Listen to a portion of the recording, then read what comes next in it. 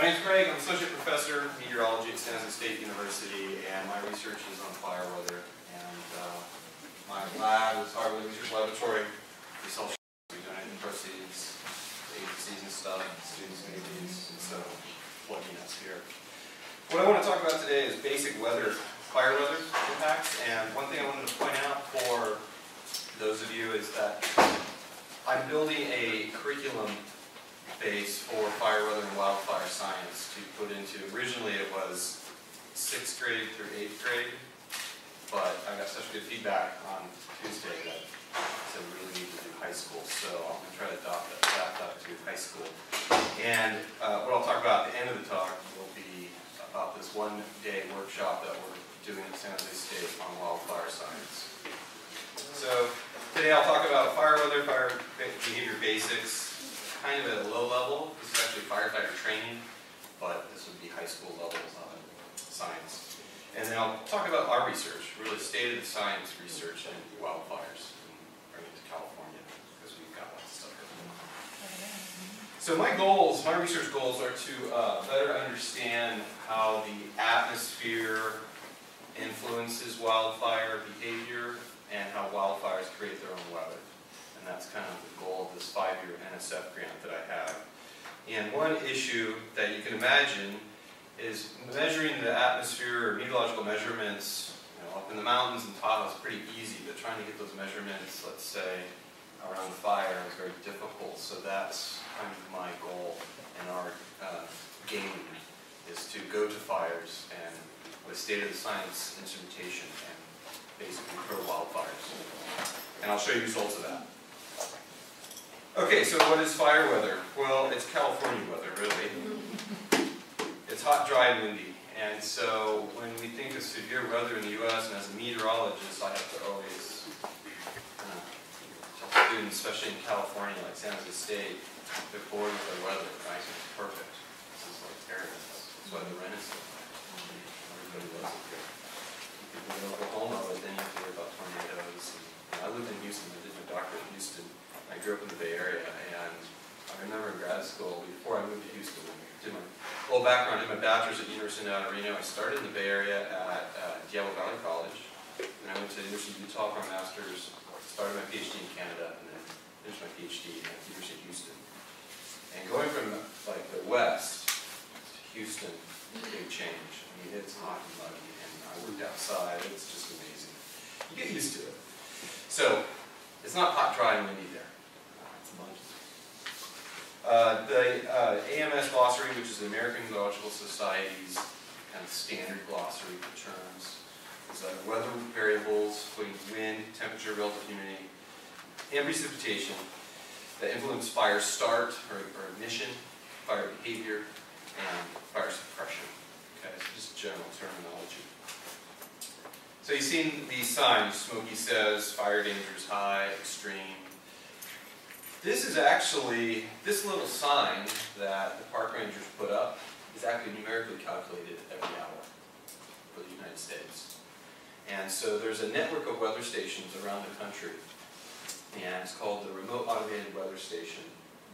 And so they basically collect weather data, and then every hour they send that data to a satellite. It goes to a national center, which is called the National Interagency Fire Center in Boise, Idaho. And that data then gets distributed and calculated for different regions. And so a fire danger rating is produced like everywhere. And it depends on the horizontal scale, but it's usually by county or by region. And so that's where this sign comes from. Even though this is like a little piece of cardboard or plywood, it's calculated every day. And I think it's hourly now. So let's look at some fire weather conditions. This plot's pretty boring, but this is actually the Robbins weather station from the Valley Fire, which there's lots of media going on about that fire, and it's simply not what you read in the press. It's actually fire weather. It's not epic climate. This is the time of ignition here, and what I want to point out, and this laser is not perfect. You can barely see it, but wind speed is the solid line here. So up to 40 miles an hour. The dashed line is the wind gusts, and then the dots are the hourly average wind direction. Temperature is a solid line here, in degrees Fahrenheit, and then this is relative humidity. And so we know that relative humidity affects fire danger because what happens is there's different fuel classes. And the fuel classes go as 1 hour fuels, which is your grass. So, you know, all the golden grass in California, all the beautiful golden hills, well, that is dry grass, right? It's cured, fully cured. So it reacts instantly, or actually within 1 hour, to the relative humidity that surrounds it. So we call those 1 hour fuels. The next fuel, which I forgot to bring the darn fuel stick again. Okay, a fuel stick, it's like the thickness of your thumb, it's about this long, it's a ponderosa pine dowel. And inside of it, there are pieces of metal, and you get the water moisture conductivity through it. And that's connected to a weather station. And that's the 10-hour fuel stick. Then it goes to 100-hour fuels and 1,000-hour fuels. And 1,000-hour fuels are big pieces of wood. So the drought does not affect the 1-hour fuels. It doesn't really affect the 10-hour fuels, right? It affects the 1,000-hour fuels. And so that's why our forests are burning so hot, because we are in a drought. But if you don't have the wind, if you don't have somebody igniting a fire at first, then you won't have a wildfire problem. But if you don't have the wind, you won't have like this epic spread that occurred on Saturday last week, where 400 homes were destroyed in Middletown area. So here's the ignition, and what you see, I'm going to use the laser pointer. So winds were about 10 miles an hour, gusting to like 25. So this is the day before, the 10th, 2 days before, the 11th. So this is kind of your basic sea breeze. But on this day, where the ignition happened about 1 p.m. here, humidity was about 13%. It's pretty low humidity, especially for coastal California. And then the temperature was about 80 degrees Fahrenheit, so it wasn't spectacularly warm. But if you look at the winds, they started picking up right there, and they're northwesterly. Here's the wind direction here, so they're 270 degrees, so they're actually westerly. And what happens is this big westerly surge of wind moves through at the same time as the ignition. And so there was no chance that, you know, the timing of that is just perfect. Once the ignition occurred, which is, I think, right, let's see, is this lined up? Close enough, this is one. Yeah, so ignition is like right on the inside of the pink shaped box. Winds were at 15, gusting to 25. They picked up to 25 for hourly average, actually a 10-minute average on the hour, and gusting to almost 36 miles an hour, and dead west. So this was a wind-driven fire. That's what we call it, a wind-driven event. And although the media has blown it out of proportion, that this spread rate was 40,000 acres overnight in a day. The King Fire burned 50,000 overnight. So last summer, yeah. Well, they didn't do that. I don't know. I think it's still under investigation. I haven't seen any reports yet. So, yeah. The latest is, I think, PG&E a power line. Oh, I heard that was for the rough fire. Is that what they're saying for this fire too? Yeah, I know the meteorological stuff. PG&E. Actually, T is temperature and R is yeah, it's relative humidity. Yeah, so this is the time series data, and you can download this off the web. This is great for students. You can download this data, and you can plot it in Excel. It actually comes in Excel or column illuminated, and you can actually analyze weather conditions pretty easily. And this is for any weather station actually in the United States. You can get this data up to the nearest 5. So if you're doing it, just now that I know kind of after Tuesday night what's going on here, if you're doing any kind of weather type of section in your class, you can get data really easily and download it and just have. What side do you go? It's okay. So let me write it down. Meso West. Google. Actually, choose Google. Meso West. It's actually at the University of Utah. That's right, for the master's. So I know when. They basically take every weather station, even people that have home weather stations, and they do QA, QC, and that data is like research quality. I mean, you can plot it up really fancy. My grad student did this with Python, or you can just use Excel. It's just as fast. So you can just Google Meso West. It'll take you to the University of Utah link. You can map the U.S., pick the state, and then you have to select National Weather Service.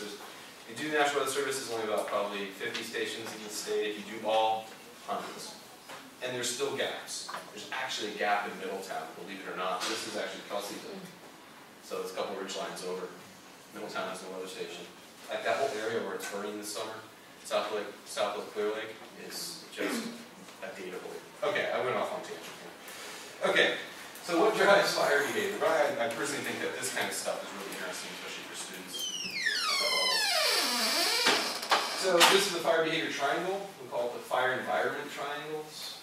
I'm more focused on weather effects, but if you're a fire behavior analyst, every wildfire incident has an incident meteorologist from the National Weather Service, and then they're coupled or paired with the F-band, or fire behavior analyst. And so somebody who actually makes forecasts where the fire's going to go. And when we go to wildfires, we actually team up with both those crew members. And what goes into fire behavior is the weather, obviously. Like the last fire I just showed you, the example was a wind-driven fire. Fuels, 1 hour, 10 hour, 100 hour, and the topography. And in California, like the rough fire outside of Jackson, it's really steep terrain, big timber, so it's fuels and topography, and then they had the winds, so that fire was a big fire as well. 2 large fires going on in California. And we haven't gotten into the Santa Ana season in Southern California yet, so fire season really hasn't gotten big yet, even though it's a lot of acres of growth. Okay, fire experiments. This is something that I do, and this is my picture of my PhD work. That's a 150-foot research tower, and what we do is we burn the grass right underneath and through it, and we can measure all sorts of properties on these towers. So turbulence, wind speed, temperature, radiation, all these different things. So these are fires that are set purposely to study them, and this is something that we do with the Forest Service. CAL FIRE sometimes accommodates our, we basically piggyback on what they call, or what we call prescribed fires. Prescribed fire is set by land managers. And this is a problem because, like in California, we don't do a lot of prescribed fire. In the southeastern U.S., they do a lot of prescribed fire because they have lots of paper, forests for paper.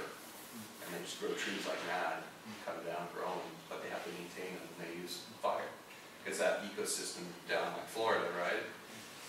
Lightning, thunderstorms, so they have a lot of fire. We, the U.S. Forest Service, basically suppressed wildfire ignitions for many, many years as the forest built up some fuels, so it's really not ideal problems that we're having now. Okay, so that's prescribed fire, which differs from a wildfire, which is a fire that needs control. And then something that you're hearing a lot in the media, there's lots of definitions, I only just pick a few, is spotting. So especially these fires, these wind-driven fires, the reason why they're spreading so fast is because they're spotting. And that means that the plume is brought up burning embers, and then the wind blows it, and it falls down, and it starts. Even though the fire is over here, half a mile to a mile downwind, it starts. And it just keeps spotting. So it's just crazy. And we know nothing about spotting. That's just a big research team, a big research call right now for these agencies is looking at experiments of spotting and numerical model. How do you model a piece of bark that gets lofted by a tree? I mean, it's very random based turbulence, and it's complex. So again, primary factors that affect rate of spread of wildfires: wind speed, steepness of slope, and changes in fuel type. So here's a picture of a kind of an idealized fire. It's got this like parabolic shape, which is very standard. This is what we see in nature, and I'll show you some examples. Ignition here, head fire. So the wind is moving or blowing the fire downwind, called the side fire flanks. And usually fire personnel, they try to attack and suppress fires in the flanks. You can't really get in front of the fire unless it's a grass fire. Even grass fires have very tall flame fronts. And grass fires actually kill more firefighters than forest fires because they move so fast. And this includes like Australia, which are called brush fires, or bush fires, excuse me. This is the rear, it backs very slowly. And when you do prescribed fire, you're usually setting an ignition line here. No, sorry, you'd be setting an ignition line here and letting it back into the fuels. So it's very under control. It's well under control, generally. What's the X-ray? It's just time. So basically, and it's kind of off because this is the ignition. It should be right here. What it's showing is that in 3 hours, the fire will burn 3 times 3 acres, 36 acres. So you can calculate this area. But basically, it takes a little bit of time to go this way, even though that's but it's much faster and burns more downwind. And the higher, the faster the wind, the more narrow the shape of the fire. Okay, so here's a model simulation of my colleagues in France. This is the French coupled fire weather model, state of the science, Europe's top fire weather model. So what we're doing now is we're taking these combustion codes and then we're linking them with a weather model. And this is my experiment in Texas with the tower. So those little blocks are the big tall tower I showed. And then these arrows are wind speeds at the surface. And you've seen winds accelerate at the fire front. The smoke is a tracer. It's also indicative of turbulence. And then you'll see streamlines, which you don't have to worry about. Go there, they're turbulent streamlines. And then when it flips around, you see this panel, and that's this scale here, which is vertical wind speed. So updrafts and downdrafts. And what you see is these numerical, well, you see these gravity waves, or these like little, these waves in the field there. So you're getting like, the heat is punching up into the atmosphere. The atmosphere is somewhat stable, and it sets off some sort of gravity wave. But this is the state of the science numerical modeling. This runs on a supercomputer somewhere in Europe, probably 1,000 processors, 4-core kind of thing, and you can't do this on a wildfire. It's never going to happen. And so the idea is to get models to be at higher resolution, but very fast, so you can run them on an iPhone. Yeah, so there you can download what's called the TEP+. It's the state of, it's based off of wind tunnel studies from the 60s, and it's what firefighters are using now, and it works, but it doesn't take any account of fuel density and wind. Well, it takes in the wind, but it doesn't take in the dynamic because it's coupled. How do the firefighters use it? Just well, they will predict. So basically, they'll use it like this. They'll say, "Oh, we got an ignition here that had GIS. Everybody heard of GIS, right?" So then they have the terrain map, and they go to ignitions here. They have the fuel map because that's been mapped for the state and for the forest. And they know the wind because they probably picked it off a weather station somewhere, and they let it run. So that's how they. But they didn't put that into their app. Yeah, they would use it on it. There's different apps, but that app basically gives them a spread rate, and then it's applied over the terrain. And so it's very complicated. It's still not good enough. So there's those of us in the community like, we got to do something better, and that's something like this. But this takes many, many hours to process to get the result, and that's only like 75 acres. So we went back in 2013 to do the same experiment. And so I'm just going to skip through some of this. That's a numerical simulation of another model. So we moved our tower array. Just kind of show you, we have all sorts of equipment. Look at all this at some time. And this is something called the Doppler LiDAR, which I'll describe in a little more detail. It's like a radar, but it uses a laser beam. We can measure winds through the fire, or near the fire. Here's a tower. That's one of my research, my graduate students. So this is a 150-foot tower. And we instrument it with all sorts of instrumentation. You can see these things measure turbulence and such. And so we wrap the base of the tower up with this foil material, and that foil material is the same material that firefighters use. It's called a fire shelter. In case there is a problem, firefighters can get into the fire shelter. It doesn't always work. And in the Yarnell fire, that whole group were in their shelters, and 19 firefighters were killed. Got moved over. So. Okay, so this is a view of using some cameras. Is it just, so it's just a heat factor? That's why it doesn't always work? It's just... Yeah, it's like a tinfoil bag. It basically protects you from radiation. But if the flame front actually impinges on you, you're active. That's for a long period. And some of the fires are just too intense. Okay, so this is looking down at that fire moving through the tower array, and then the fires. These are cameras that are in here, little video cameras and sensor packages. And it's a very fast moving fire. This was actually called a red flag warning, which means burn ban. And the media was all over this. They were trying to shut us down. But it's a University of Houston research center, so they can still shut it down, but somehow the burn boss from the Texas Forest Service, and hopefully what I said helped, but they had a lot of firefighters on this, and we got this burn off, and it's one of the only views of a head fire, which is moving very quickly. So this is the kind of stuff that we're looking at. We also had a helicopter in the air, and we had some IR video as well. So we're using all that to piece together the fire shape and the fire behavior and propagations. And then when we do the model simulations, we can match them up. So this is truth, and then the models are tested against the truth. But interpreting some of the data is not trivial. I'll show you. So we can measure the temperature on the tower. The highest temperature is about 300 degrees, 350 degrees. We remain very close to the fire front. That's ignition temperature. So there's lots of theories right now, believe it or not, in wildfire science. How does fire spread? Is it radiation? Or is it convection? Or is it conduction? So there's groups that still argue about that. Yeah? Can you go back to the previous slide? Yeah? Because sometimes the firemen, they get caught on the already burned area, they thought it was safe. Yeah? And then when the fire come back to them, actually, I think majority of them, get trapped in that. Well, what happens is, it depends on the fuels. Right. What happens if the fire moves through a forest, let's say, it may not burn the canopy of the top of the forest, but it's burned everything underneath. Right. And then if the wind shifts, it can then burn the canopy, and then, So if you already have the fuel map mapped out, you know this fire has been gone through at what temperature, will you be able to calculate whatever that fuel is left there? we do calculate the fuel left. You're right. So what we do with this, you can get the heat that it took to consume all that fuel. These grass fuels are they're easy because they basically burn to the ground, so it's like 100% consumption. And so that's more of fire ecology, but that's how that's one way of calculating how much heat moves into the atmosphere or into the resulting in fire and affects the vegetation. One big issue for prescribed fire and fire research came out of ecology because fires would scorch the trees. How hot did it have to be to kill the tree? Are the trees going to survive? Those kinds of things.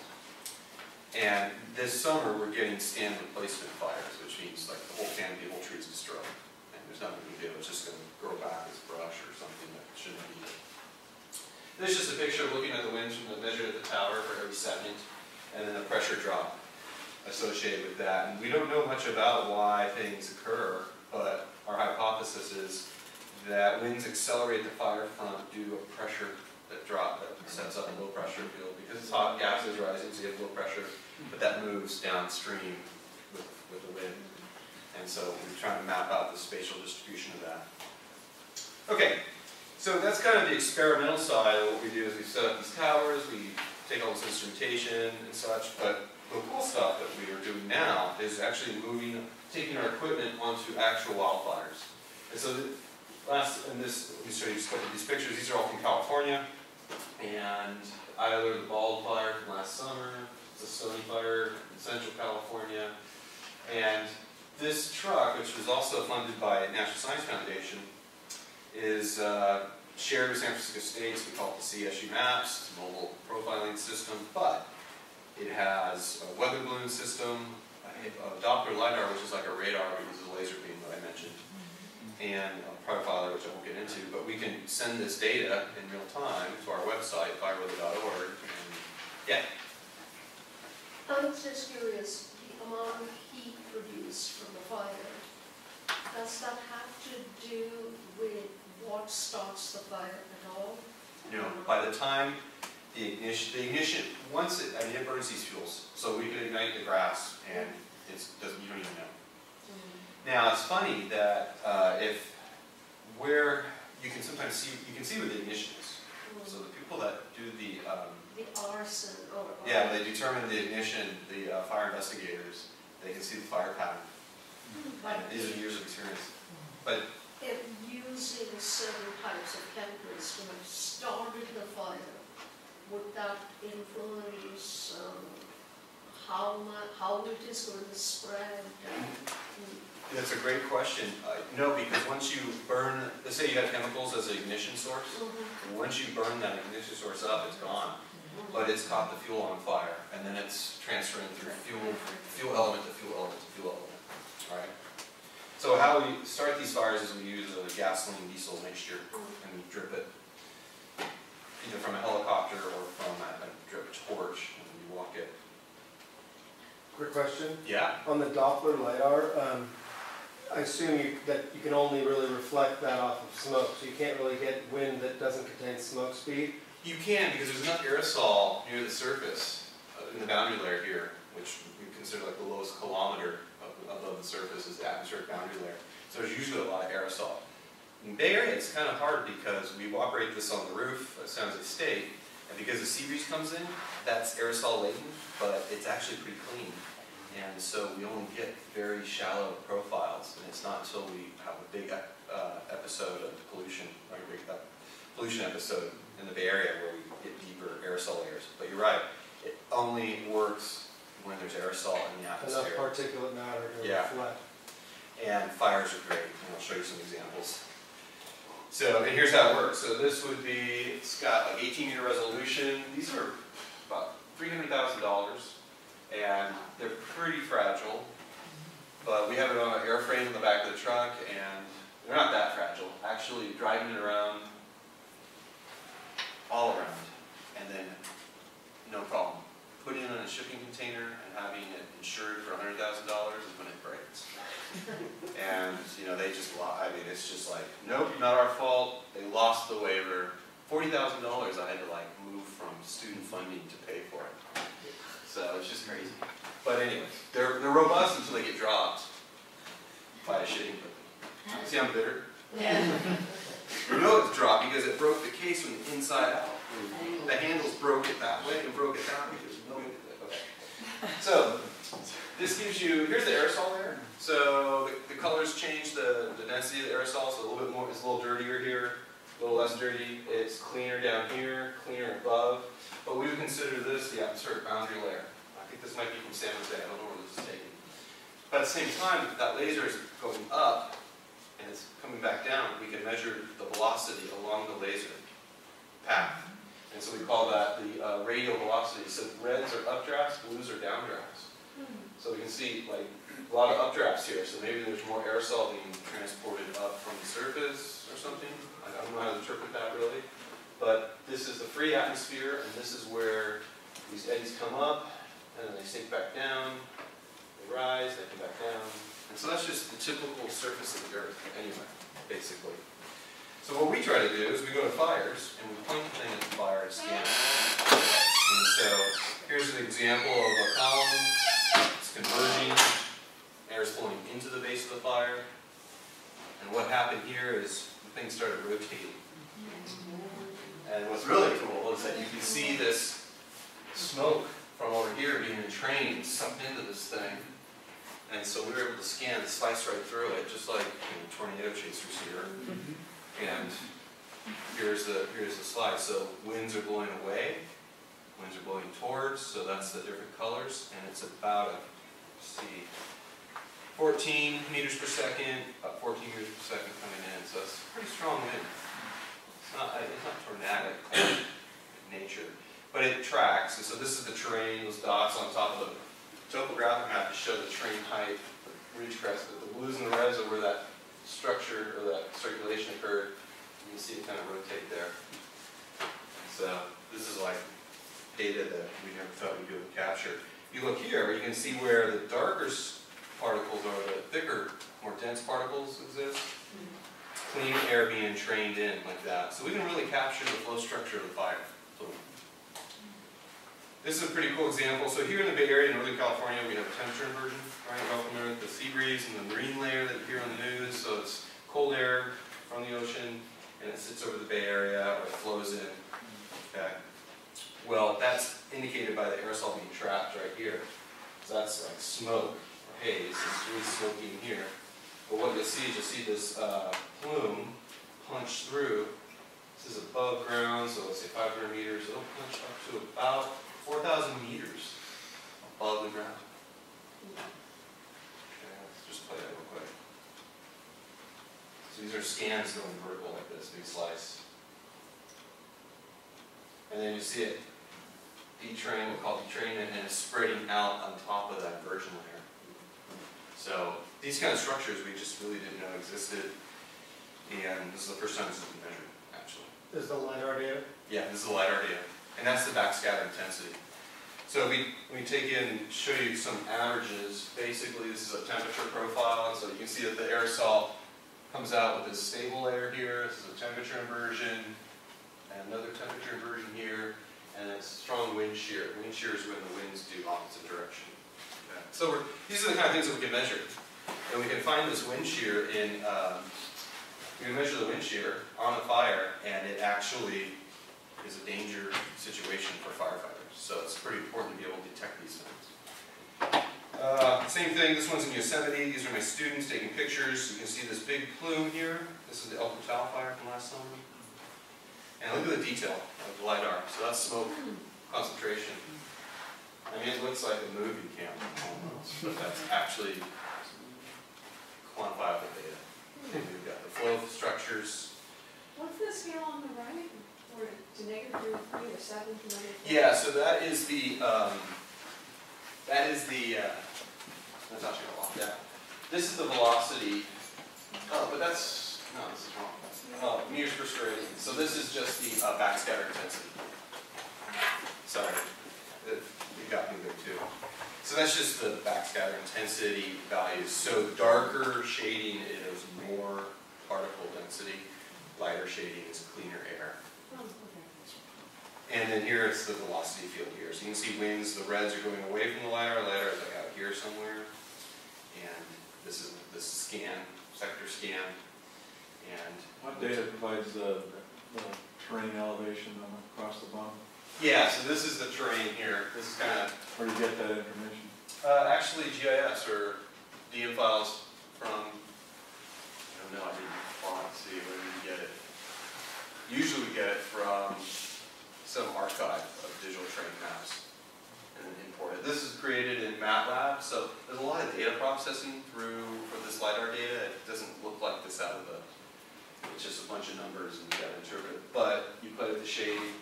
So standard velocity, that's a backscatter, and so winds are going like this, and what you're seeing is winds going like that, because it's not actually an updraft, because the LiDAR is only measuring along the beam.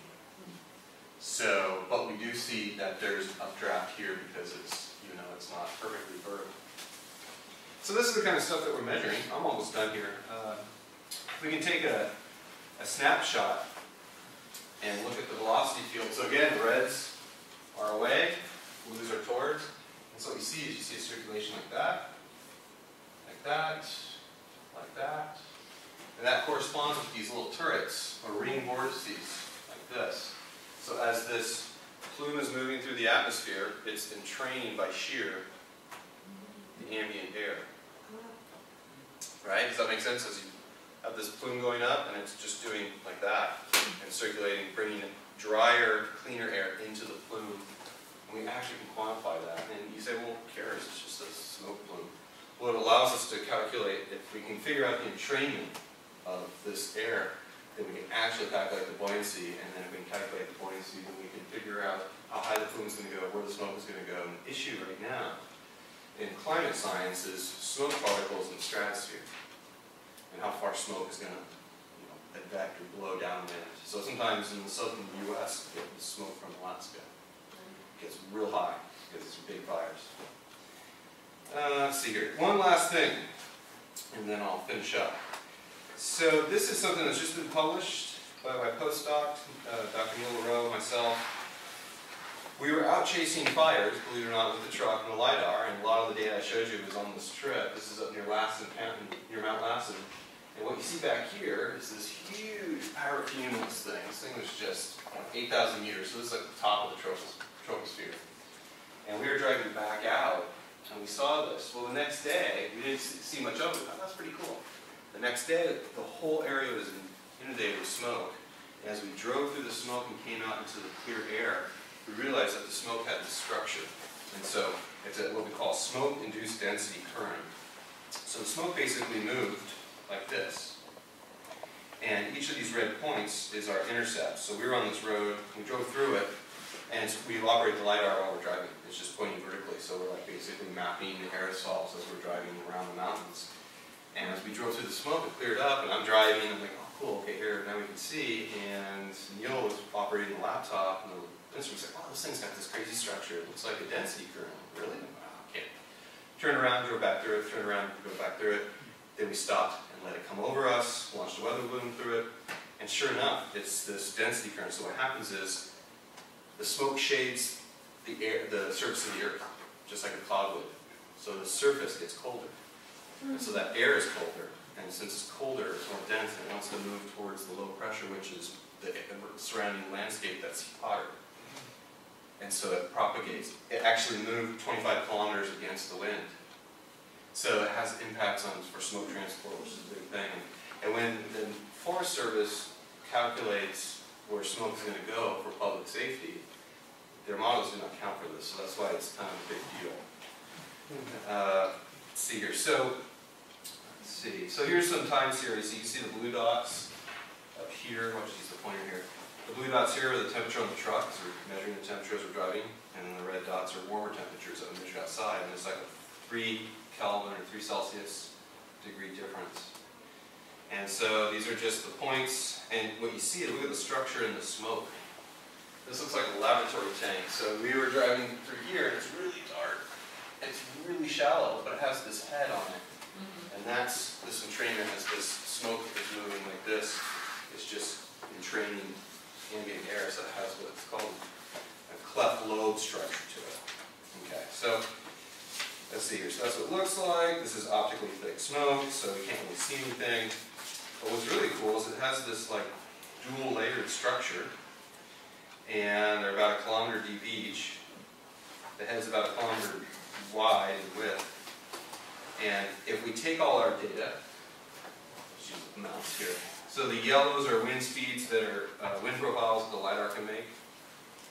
This gray, the smoke is the gray shading that you see, so that's the smoke layer. You see all the structure in the top of it, it's shearing off.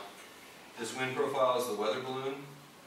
So the orange line just kind of highlights what the wind profile looks like in the density current. So it's stronger here than it is up here, and it's actually the opposite direction. So the length of these arrows, so this is the arrow. It starts from here to here, and that's, let's say, 6 meters per second. These are about 3 meters per second, so it's propagating at one speed against an ambient wind that's double in the magnitude. Well, this is from 1979. This is a picture of what a density current looks like in a fluid tank, compared to what we measured out in the middle of Mount Lassen area. And if you look at the matching structures, the temperature is the red line, so it is like just by similarity, it's the density current. So then let's take, the next step we did is we calculated the velocity of the front, and we computed 4.7 meters per second. If we take the density that we measured, all these parameters that we measured, and this is from Shane Mayer from CSU Chico, we calculated some things not simple for sea breeze fronts. So sea breeze is density current. So this is for sea breezes in Davis. The sea breeze kicks into Davis. So this is his same idea. So we used that equation, computed it. That's our observed. I mean, it's uncanny how close it is. So we kind of proved it both by analytically and by just area of the structure. So it's pretty cool.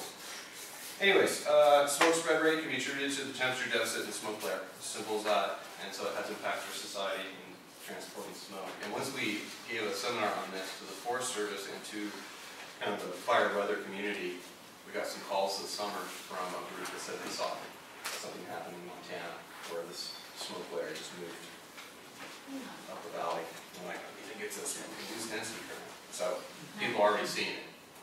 Okay, I'm going to skip that real quick. This is my last slide. Let's see, everything else. So, teacher training program, one-day workshop at San Jose State. This was to, I'm modifying it as we speak. 6th grade science or high school science, whatever is requested. I'm open to everything. It will seem like Tuesday, everybody was like, oh, high school, make high school. And so, but we proposed 6th grade science standards to incorporate wildfire physics into like thermodynamics. And for California, I think it might be interesting to have some sort of material or lesson on wildfires in terms of weather and maybe even heat transfer processes. This covers 3 heat transfer processes. So, So you said they don't even really know how fire spreads, if it's conduction or radiation? well, Conduction. you can propose each method because we know that fire, if the fuels are laying on each other, it's conduction, right? And that happens on ground. If it's the convection, I went to talk to, this is a problem, and so I was on sabbatical last semester and traveled to a couple of universities, one in the UK, and we looked at this lab, and they burn stuff in the lab like this, and they radiate it, and it ignites. And I went, oh, so it does transfer by radiation. He's like, yeah. So why is everybody saying it doesn't? I said, because I don't think it does in the field, actually. And he said, why? Because if you've got a flame front, it's gas that's moving up. Well, as that gas is moving up from the combustion zone, the wind is pushing that gas. If that, what we call flamelets, hit the fuel, it's going to ignite. And so that's one way of transfer. So it's definitely convection. But you have to have, you could preheat the fuels radiatively. And so my colleague that I'm explaining this to, he did some experiments, and he's got a video of a tree igniting ahead of the fire front. And what you see pyrolysis, so you see the gases coming out, water vapor. So here's the flame front, and it's spotting. I've got the video, so I'll show it to you if you have time. But anyways, and the treatments, because the gases are coming out. There's a little spot, so an ember comes in, boom, and it's like the first time it's been. I've seen it before in Alaska, some videos from Alaska, but it's just crazy. So, convection, radiation, you can use that. I'm developing this over the next 6 months to get these materials. So San Jose State has a program called BASI, it's Earth Sciences Institute, where they train teachers, and so I'm going to piggyback on them, and they're going to help me develop materials from our new research. And then we also go to schools. We'll go to high schools. I didn't think high school students would think this was cool until everybody's like, oh no, high school students love this stuff. Really yeah, okay, all right. One step below an explosion. I guess I was yeah, and personally, we would rather be engaged. I mean, I don't know what grade these kids are. Fifth grade, it's cool to watch a weather balloon go up. But a weather balloon is like $300. And so you can take the data and you can plot it in Excel. So it's a very scientific, hands-on lesson. Because the data is just columns of height, temperature, wind speed, direction, and you can plot it all the way up to 50,000 feet. So we are available to do that. We are funded to do that. So it's free, and we just have to be asked to come and set up a time and figure out what you want us to cover or what we can do. We can do a low-key version of this, showing what fire looks like and videos, and then we can go launch a weather balloon, show the truck, those kinds of things. And so that's it. My contact information is there.